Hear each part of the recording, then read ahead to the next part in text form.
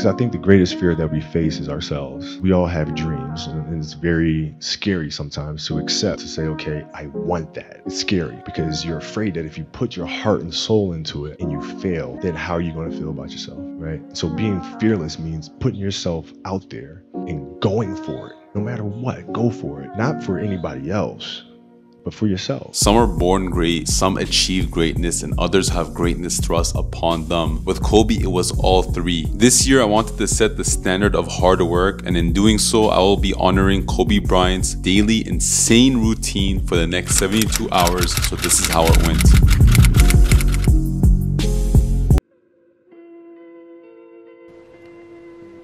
Nah, 3 a.m. is crazy. Principle number 1, get ahead of the competition by getting a head start on the day. Kobe's mindset behind this routine was to get as much separation as he possibly can from his competitors and to work as hard as possible as you mentally and physically can.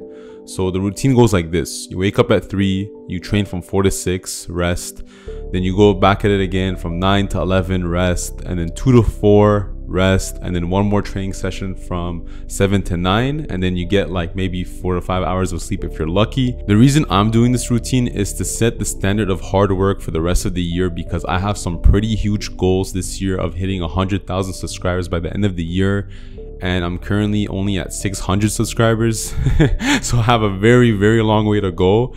And my second reason for doing this is to basically hit some PRs in the gym by the end of the year, because I've been weightlifting for like 10 months now. There is one more bonus reason why I'm doing this. I want to reignite my passion for basketball, because I used to love playing ball and watching the NBA, but I kind of stopped for the last year now. So I will be incorporating some basketball training sessions into this, which I'm super excited for. So let's get into it. Principle number 2, hyper focus on something that you absolutely love. The reason this routine works so well for Kobe is because he had nothing else to focus on except for basketball, which he absolutely loved. These training sessions have definitely reignited my passion for ball, because there's no other feeling like being in the flow state for ball training, shot after shot on your opponent, especially my little brother who's been talking a lot of shit lately.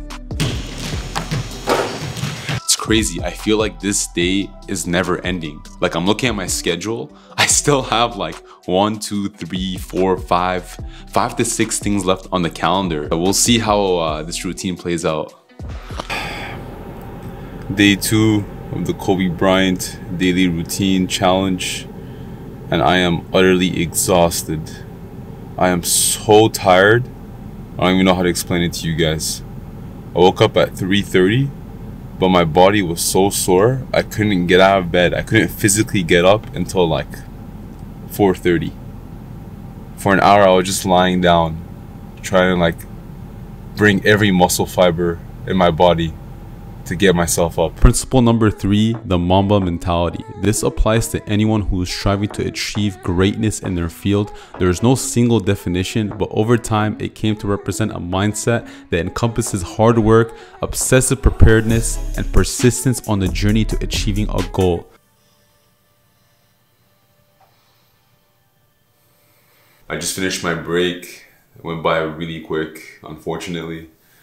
I have another 2-hour working session, the second one for the day. I'm just going to be video editing all day really during these work sessions. So I'll see you tomorrow. It's days like this where you have to remind yourself, why are you doing this shit? It's tough, man. So day 3 was just spent at the gym, video editing, and then I finished off with a soccer game at night. But little did you guys know, I have something to share with all of you that I've been keeping a secret up until now. Learning from failure. I officially finished the challenge, but there's something we need to talk about. In the video it said 72 hours, but I'm not gonna lie to you. I was supposed to do this for 7 days, so a whole week. But I actually failed miserably. And I wanted to talk to you about the challenge and what it taught me about myself. And I hope this can bring a lot of value into your lives. Basically, I'm gonna be honest, this was the worst challenge I've ever done. You know, we see a lot of routines and we think like we're supposed to improve our productivity and be great and do all these amazing things. But honestly, in reality, this routine only works if you only have one thing to focus on and nothing else. And for Kobe, it happened to be basketball. Now, this is not to critique Kobe or anything. You know, it worked for him in his lifestyle, and you know, he was willing to make all of these sacrifices in order to be truly great at his sport. I realized something about myself. On day 4 and 5, I wasn't willing to make those sacrifices because I have so many other things on my plate, like my girlfriend, my friends, my brother, my cousins, and you know, when my family comes over, I do tend to prioritize their time because they mean a lot to me. Now, does it mean you have to sacrifice a lot to truly be a master or something? Yeah, it does take a lot of sacrifice. I don't think I was willing to make that sacrifice. So it taught me a lot about myself and what motivates me and how to stay consistent over a long period of time. Another valuable lesson that I want all of you to take is when you work hard towards something and you expect a result out of it and you don't get that result, what tends to happen is 2 things. 1, you get disappointment, and 2, when you do it over a certain amount of time, you get burnt out. For me personally, if I want to do something now, I'm not going to expect anything anymore. I don't want to just do it because, oh, I'm going to expect this body or expect this result or this number. It's such an egotistical way of looking about life, to doing something just to get a result out of it, because you'll never truly be fulfilled if you just chase goals because it's just going to be the next goal. Once you get to this number, it'll be the next number. So for me, whenever I make a decision or an action, I want it to consciously come from my own self, and I don't want to absolutely destroy myself just to get a result, because I'll never be fulfilled. And they say something about high achievers, how they'll never be happy because they're always chasing the next thing. I don't want to be that guy anymore.